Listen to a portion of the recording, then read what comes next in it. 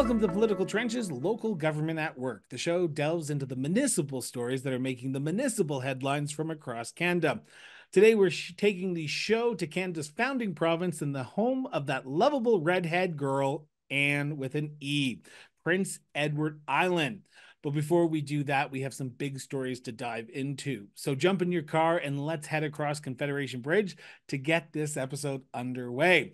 Ian, it seems like convention season has officially, unofficially wrapped up for the first half of the year. How's your last 2 weeks been?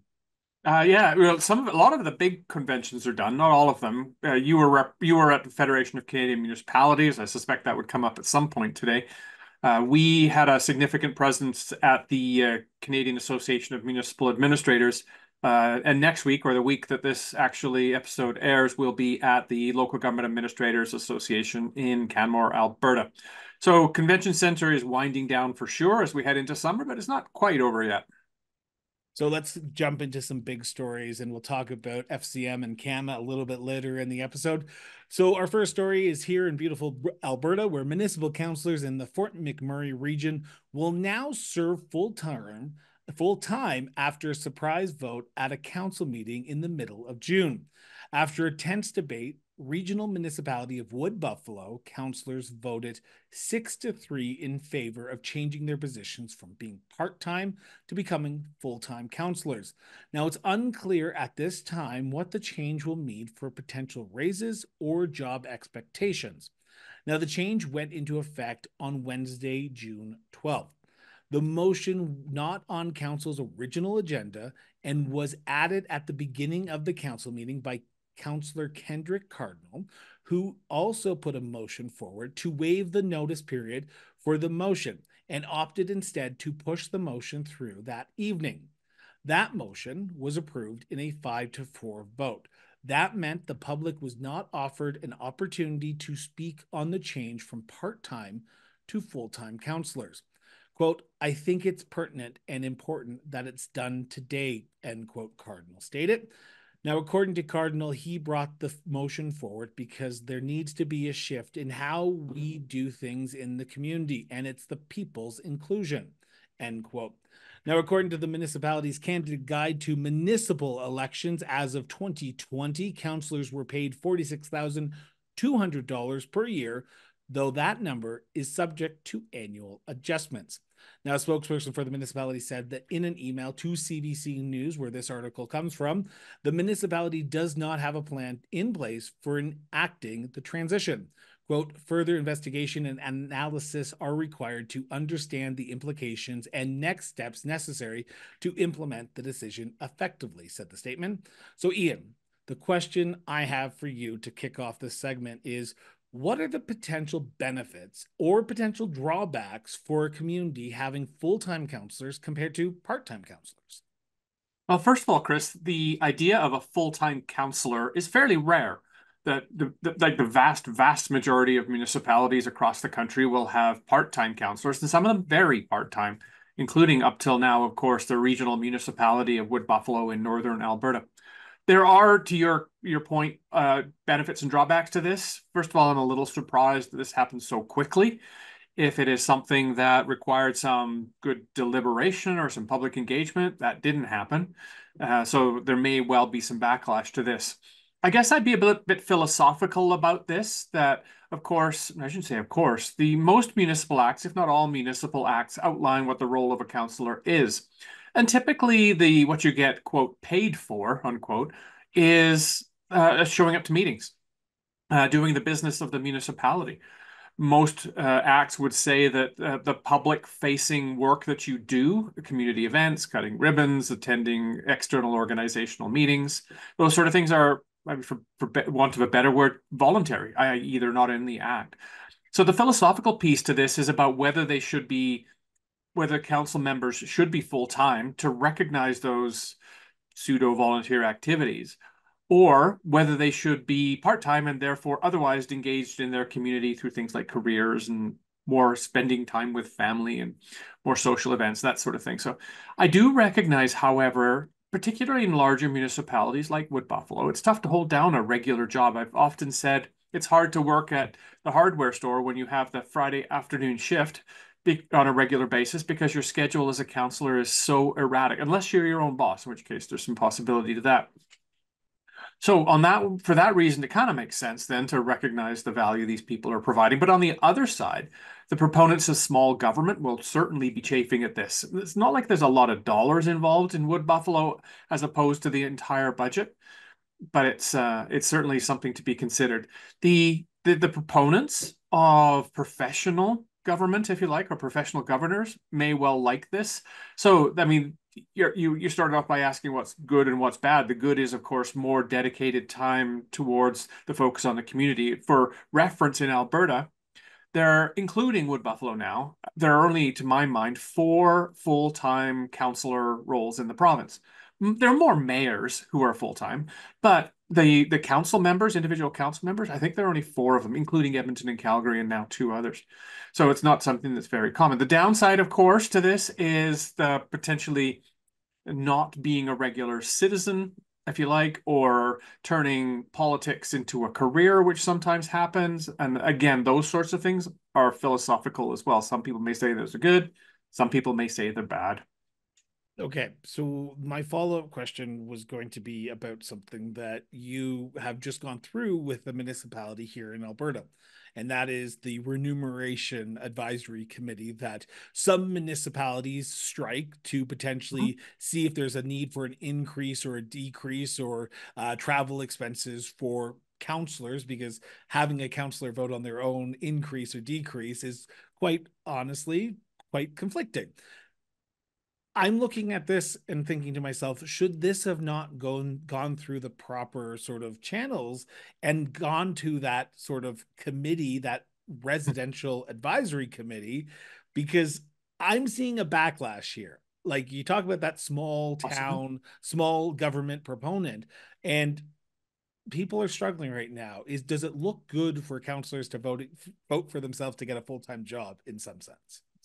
We actually were asked many years ago now to participate in a citizens' assembly for the city of Lethbridge in Alberta with the same question in mind. They had councillors who were, and still are, in fact, part-time. They engaged a representative group of citizens, demographically, geographically representative, to say, should we be moving councillors from part-time to full-time? And Lethbridge is a big city. And ultimately the recommendation to council from the Citizens Committee was leave it alone. The councillors are part-time because of the rules that are in Alberta, the Municipal Government Act, that there is a recognition that the other stuff that you do is I've said this before, is voluntary, but lots of municipalities use external organizations, committees, groups to provide input on councillor remuneration, whether that's salaries or benefits or anything to do with whatever compensation they happen to receive. And that gives some legitimacy to the decision that council ultimately has to make, because compensation is part of the budget and council has to pass the budget. Therefore, any changes to compensation are changes to the budget and council has to vote on their own salaries. And it just is right across the country. Who else is going to vote on councillor salaries? So no matter how deep the engagement is, ultimately the final decision is council's. And if they have some wise counsel going in from whomever, that provides a little bit of backstop to any decision that council chooses to make. Now, I should note, just for transparency's sake, because the mayor of the regional municipality of Wood Buffalo, Sandy Bowman, did put out a statement on social media the day after this was announced, and he said that he wished that they would have had some time because 2 councillors who were not in the council meeting were not in attendance, and because it was such a close vote for both of the 2 motions, one to move it forward and one for the change, there could have been a different outcome. But Sure. democracy is as it is, and I just want to put that on the record. So we're going to head to our second story here, and we're heading back to, well, not back, but we're heading to the Maritimes. And Nova Scotia municipalities that pay for RCMP have been examining their police oversight boards, or starting them, in light of recommendations from last year's report on the province's mass shooting. Some longtime joint boards are breaking up to focus on their own issues. Others say joining with neighbors makes more sense. The Mass Casualty Commission report last year said Nova Scotia municipalities need to revitalize police boards by providing them enough funding to function properly and training their members and police liaisons to understand their responsibilities. Mayor Jamie Myra of the town of Lunenburg, which hasn't had a board for years, said in an interview that, quote, unfortunately, it took a mass casualty report of one of the most tragic events that has ever happened in Nova Scotia to highlight some of the deficiencies, end quote. Lunenburg's council recently suggested forming a joint board with nearby Lunenburg County municipalities that use the RCMP. The mayor said it made sense because they often deal with the same issues, and the officers the town pays for are stationed in the county's detachment. Quote, you have more diverse citizens that can get on the committee, more diverse situations, Meyer said, and things that happen just outside of our 4 square kilometers still impact our town, end quote. The municipalities of Mahone Bay and Chester declined, saying their individual boards worked well. They say they don't want to weaken the local input because a joint board would have a reduced number of citizens and councillors from each community.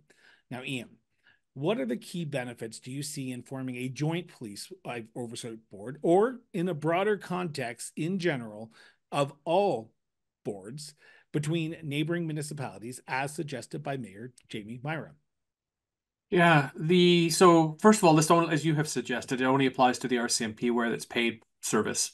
For standalone police services across the country, there are independent, or at least there are dedicated police commissions, police boards in that oversight role, because we as citizens allow the police to enforce or require the police to enforce whatever the laws of the land happen to be in our particular jurisdiction. So no citizens around, no need for law enforcement. But because we allow ourselves to be governed, like by local governments in this case, we have appointed local boards of directors to oversee that. In the same way with police, we have considered how best to provide some sort of oversight to that functioning, how we allow ourselves to be policed. So oversight becomes important, whether it's through individual boards like this, individually or collectively with police commissions. They do have to be independent of government, like not under government order, if you like. And they must have solid rules. They got to have the possibility of being unresponsive. You got to have the deal with the possibility of a police service or a police force being unresponsive or going rogue. So you need this sort of oversight. In terms of whether it is preferable for individual municipalities or for regions, it probably depends on the size of the municipality or the region. Now, Nova Scotia doesn't have very many municipalities, period. So the population per municipality in Nova Scotia is higher than it is probably in most, if not all, other provinces.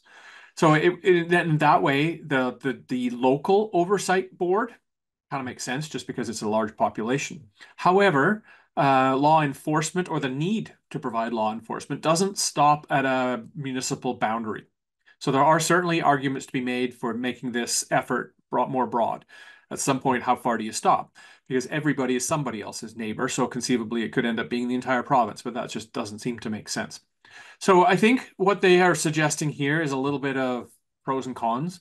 If the police, like the federal police in this case, who are acting as the provincial police, are also being asked to enforce local rules as well, the more diversity of local rules across various municipal boundaries makes that additionally complex. So I kind of think that local is the way to go in terms of oversight. And in these cases, it's not like these are police commissions in that they direct the police. It seems more like they are police oversight and advisory, like the eyes and ears of the community, providing recommendations to the RCMP rather than providing direction to the RCMP. Also, we recognize that policing is the largest single external cost to municipalities for the most part, or close to it in a lot of other places. So there are a lot of dollars at stake. And when that is the case, local people probably want to make sure, A, that those dollars are spent locally, and B, that they are spent locally on things that are important to the people who live there. Recognizing too that these boards need to stick to their roles as either advisory or as governance, but they're not the operation. They're not policing experts necessarily or public safety experts in the same way that councillors aren't grader drivers or lifeguards. So they need to know their role, and you need to have the rules, know the rules, and follow the rules. So those are the sorts of things I think about. So on balance, I think local is probably the way to go. So we're going to turn to our last story, but before we do that, I've got to ask a simple question, as we usually do on the third story. Got any unpaid parking tickets from before 2001 there, Ian, from Ottawa? Let me check my pockets, Chris. The reason I ask is because the city of Ottawa is giving up on collecting outstanding parking tickets issued before amalgamation in 2001. Now, the write off will forgive 71,835 outstanding parking tickets dating back to 1989, according to a report from Deputy City Treasurer Joseph Mooney, tabled earlier this month to the city's Finance and Corporate Services Committee. Now, the total amount being forgiven is more than $2.6 million. Not a drop in the bucket, if you ask me. The tickets were issued in the former municipalities of Cumberland, Osgood, Colchester, Vanier, Nepean, Ottawa, Goulburn, Canada, and the regional municipality of Ottawa Carleton. These 9 were among the 11 municipalities amalgamated into the single city of Ottawa in 2001. There are several criteria for determining if an account is uncollectible. The deputy clerk told CBC News in an interview, in some cases, the city doesn't have sufficient information to collect on the debt, or in my favorite case, the person is dead. Not sure if that's an important indication, but if they're dead, they're probably not going to get their money. Ian, municipalities are hard up for cash in today's economic climate. Is the municipality doing the right thing here, moving forward and forgiving potential sources of revenue that they haven't collected since, well, 1989? Yeah, I think they probably are. The 72,000 tickets and the millions of dollars you've recognized there is mind-boggling. But then to give up on it is really tough, but you are sending good money after bad. You're getting a low return on it. You made a reference earlier too that municipalities are always a little strapped for cash and they have so few revenue sources. Of these fees and charges, of which fines would be one, do become really important. But spending good money on with such a low return rate is probably not smart.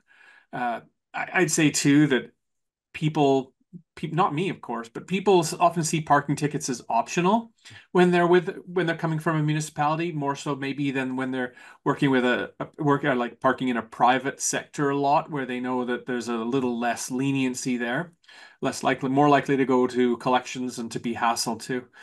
This will show up on the city's balance sheet if there's a write-off or a write-down of millions of dollars. It's going to have an impact on the balance sheet, but there's a really good reason for it, and I think it's probably more of a paper transaction as anything, even if it shows up as like an account receivable or as a liability. It's not a real one, so which is why I suggest it's probably just more of a paper transaction. I laughed when I read this story because I went back and I tried to remember if I had any parking tickets from Ottawa that potentially could be forgiven, but unfortunately did not because I actually paid my parking tickets. Ian will be right back. Well, Good. Ian will be right back after a quick break with the mayor of Summerside, Prince Edward Island. Welcome to the Political Trenches, local government at work. Our guest today is Summerside PEI Mayor Dan Kuchar. Mayor Kuchar was elected mayor of the city of Summerside in 2022. He's a father, a husband, lawyer, entrepreneur, volunteer, and former political advisor in my home province of Ontario. Mayor Kuchar is an active Rotarian with the Summerside Rotary Club and former board member with Easter Seals PEI and the Free Stone. He is also served as president of the Harbourfront Theatre Board of Directors, president of the Greater Summerside Chamber of Commerce, and the director with Downtown Summerside Incorporated and the Summerside Regional Development Corporation. Now, that's not all. He also serves as the Federation of Prince Edward Island Municipalities as city's town director for the Prince area of the province. With that, Mayor, welcome to the show. Great, thanks. Thanks for having me. So, Mayor, I want to start off quickly with a simple question, but it's a general question in the overarching theme of Prince Edward Island municipalities. In your opinion, what is the state of municipalities across the province of Prince Edward Island today? Well, I think it's probably similar to others across the rest of the country. Look, some of the big challenges that are facing us are not unique to Summerside. They're not unique to Prince Edward Island or to the Maritimes in Atlantic Canada or across Canada. So, whether those are housing, revitalizing downtowns, dealing with increasing issues surrounding homelessness, So we're all kind of in the same boat. We're all struggling as a certain level of government in that sort of hierarchy. And but overall, I think the state of municipalities, at least from a state of the city, sort of how people are doing. I'm happy where things are at, but I'm always never complacent in terms of we've got a lot more to do. We got a lot of things we can do better. I'll jump in now if I can. And you made reference to a couple of topics that we were going to bring up, and one is really around sustainability, municipal sustainability. Can you speak to it from the perspective of what Summerside is doing that you think is either unique or perhaps not particularly common around the rest of the country? Yeah, for sure, Ian. And one of the things that we're fortunate to have here in Summerside is we own our own electrical utility. And that used to be much more common across the country, and consolidation and changes in distribution and production of electricity changed over the decades. But Summerside held on. And about 10 to 15 years ago, we made a transition to actually producing electricity. We started with 4 windmills, and that would be my predecessor, Mayor Stewart. Had some great vision there, and started us down a journey towards sustainability. And two pieces to it. I think there's probably a component that was, yes, look, this is the right thing to do. We need to do our part in terms of mitigating the effects of climate change. But as well as a utility owner, as an owner of utility, provide us an opportunity to reduce the amount of power we had to purchase from off island and be able to produce our own, which created economic benefits for a city. Today, this past year, we opened the biggest solar farm in Atlantic Canada here in Summerside for size and scope for you, sort of 80 acres, so that'll be 46,000 panels. Then attached to it is a 10 megawatt, 21 megawatt hour battery system, so that could power the city for up to 5 hours. So right now I can look out the window, it is sunny, and I can see the flags blowing in front of City Hall. It is windy. When that happens, we often are producing 100% of the electricity that is being used here in Summerside within the borders of Summerside, and it's clean and renewable. I understand that you're interested in how the shift towards green energy can power economic development locally and regionally as well. Is that true? Yeah, absolutely. I think when we're in a global transition in a whole bunch of different facets, and one of them is the energy transition that Right. it's been happening now for a few years and will continue to accelerate. So we're really well positioned here in Summerside to be able to use some of our assets that we have, both whether it's wind farm, solar. We're developing our Atlantic Canada's first net zero industrial facility here in the city. We work with an organization, a company here in Summerside called Blue Wave AI that does load management and growth management. Growth manages our load from an electrical perspective. We have a Heat for Less program where we store energy in people's homes through a variety of means, hot water heaters, block furnaces. And so that creates an ecosystem for sort of green technology, but also green jobs. So those are good jobs. They're good paying jobs. Though it doesn't take a lot of people to run a solar farm. But we have developed really a living lab here in Summerside where we have sort of the size and space to be able to be nimble and innovative, and then attract companies to come do interesting things here, which we've done. Yeah, we're in a fundamental human business as government, and as such, relationships are really important. The week this episode is put to air, Summerside will be hosting the Atlantic Mayors Caucus, or AMC. What do you see as big topics around Atlantic Canada that you and your colleagues are going to be having a conversation about? Yeah, two big pieces for the Atlantic Mayors Congress coming up next week here in Summerside. One, housing. Housing will cover more than half of the agenda. All the different components of housing as well, right? When you say housing to one person, it means something different than when you say housing to somebody else. You can talk about housing, and you can talk about someone might jump immediately to unhoused populations and homelessness, whereas someone else might jump to making sure we have a diverse, attainable supply of housing for different individuals in different stages of their life. So that's a main focus. We've got, I think now, all of the Atlantic housing ministers coming for one of the panels. Minister Sean Fraser, the federal minister of housing, is here. We've got Lisa Raitt and Mike Moffat, the housing policy gurus here. So we've done our best to get all the right people in the room, and it's coincided with where we are here at the City of Summerside. Next week, literally the day before this the AMC starts, we have our first council meeting where we introduce significant changes to our official plan, all geared around housing and the new zoning bylaw. So we're into the middle of our public consultation phase. And we were one of the first municipalities across Canada, I think we were 19th, to receive the Housing Accelerator Fund approval and funding. And so we're at that same stage where, Calgary, Toronto, Halifax have been going through these difficult, sometimes discussions at the community level, and we're right there with them. You first talked about public consultation. And I've got to know, because I ask this question on my other show all the time, but from your perspective, do you get a sense that people are engaged on the issues that are going on in Summerside? When you ask people for their opinion or how you think the official plan should be developed or how a public hearing should go, do you get a sense that people are actually engaged at the municipal level in Summerside and they want to give your feedback to you about what should be going on in the community? Or is it the age-old adage, as long as my garbage is picked up and my water's turned on, I'm happy with what's going on in the community? Yeah, both. And public dialogue and consultation, I would say meaningful consultation and consultation with intent is really, really important. It is increasingly a challenge where we are living in this world of 40-second sound bites where information is coming from a variety of different places, some good, some not.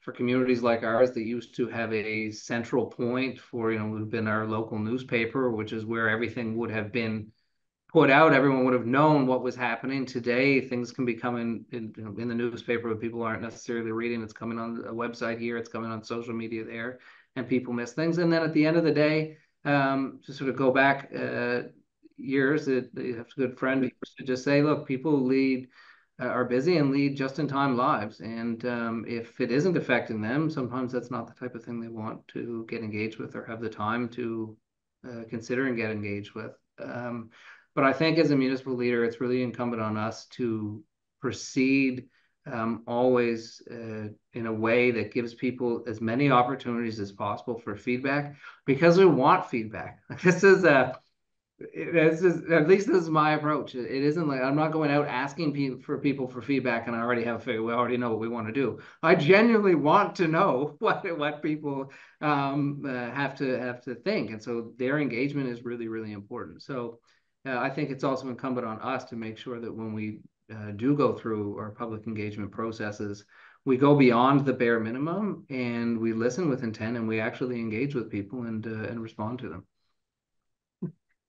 I'm going to change this from a discussion on topics to a discussion of the role of mayor as well. And you've been mayor now for what, a year and a half or so?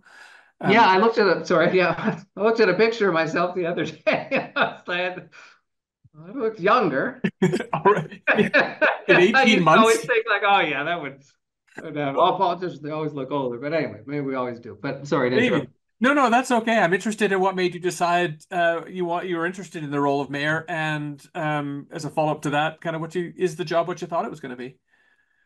Yeah, what made me interested is like I love cities. I think cities are so fascinating. They're the only natural political governing unit.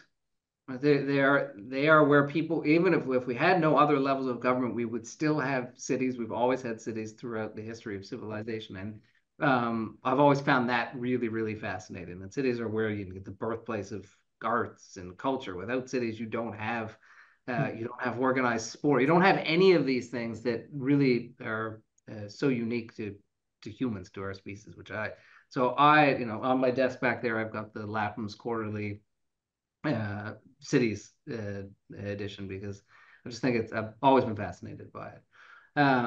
As well, I've always, for whatever reason, I think it's incumbent on us to give back and to recognize the fact that if my kids' friends don't do well, my kids aren't going to do well. And as a community, and I've spent many years involved in the community in a variety of different capacities, whether it's for not-for-profits or for chambers of commerce and this type of thing. And I've been a business owner here as well. So when I sold my business a few years ago, I had an opportunity to step back and look at what I wanted to do next. Our city is growing and changing, and the previous mayor, who was a friend of mine, but had been the mayor for 30 years with an interruption for 4. I thought there was a need for a change, and so I went about doing it, and the residents were supportive, and I've just been doing my best ever since. So, and does it go to what I expected? I didn't have any specific expectations as to what it would be. I had a rough idea, but also recognized that I wouldn't really know until I got there, and I'm still figuring it out. Just this week, I was like, oh, I've learned a couple of things this week.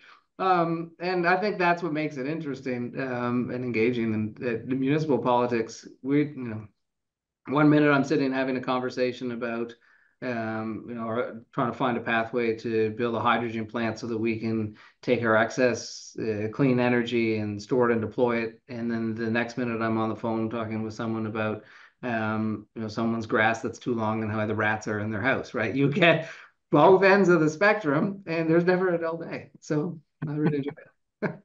So I have one last question, and Yeah. it's an important question for myself. But we are on the cusp of summer. What is there fun to do in Summerside during the summer?